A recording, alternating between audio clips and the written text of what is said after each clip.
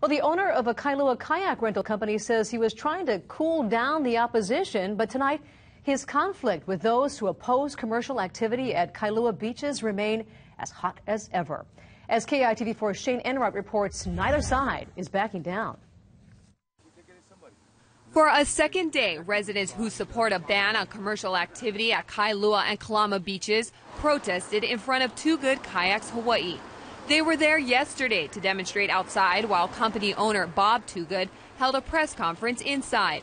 But the press conference was canceled and Too Good turned a hose on the group in front of his store. It wasn't to cool people off. People were not asking to be sprayed. They have every right to be out there and protest and make fools of themselves. Too Good says he does not regret his actions, which resulted in his arrest on 4 counts of harassment. And regulation is needed for sure.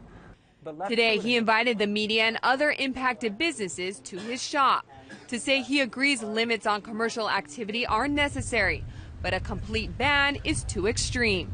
And even though the city council passed a bill prohibiting unpermitted activity 7 days a week, Too Good believes the mayor should veto the measure or businesses will close. You don't have to put a lot of people on the unemployment rolls. You don't have to close down small business.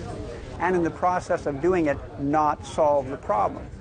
Even though they've already got the council's support, proponents are not backing down until the bill becomes law. Both sides agree the decision affects future generations, and if not handled carefully, could leave a community divided. Well, it definitely has polarized a good deal of the community, and perhaps rightfully so, because it is something that should be addressed. But should be addressed in a socially responsible means.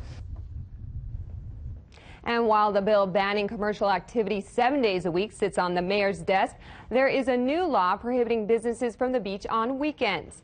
Tonight at 6, confusion over how that law is being enforced. Shane Enright, KITV4 News. All right, thanks a lot, Shane. Well